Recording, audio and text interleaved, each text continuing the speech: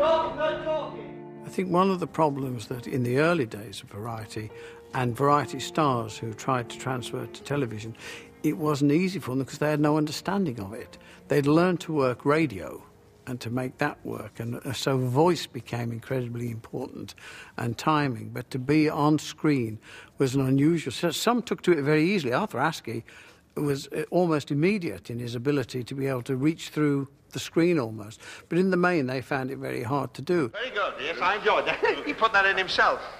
Hello, you switched from there to there quick, didn't you? I've got to watch you, Tesla. First time I've worked with him, you know.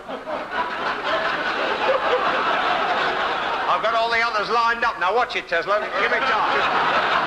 This business.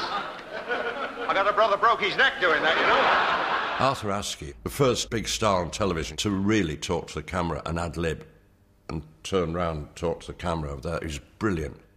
And you never know why he's dropped off the radar, but I thought he was wonderful.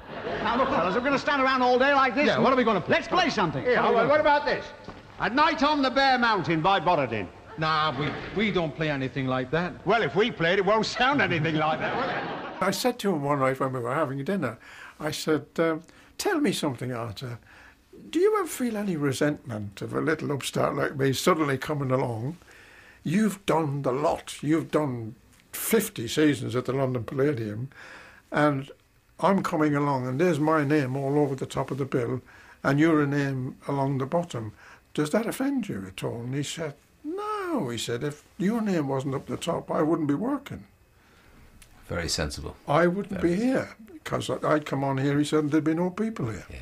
So that's all part of our business, and that's what I loved about him, I think. He was generous. Yeah, he was generous and tremendously kind of adult about the whole thing. I thought of something more nostalgic, you know, something old-fashioned and... No, Val, no, don't say that. He'll go into that blasted bee song. That's very cruel. I know, I've heard it. I'm not going to say it.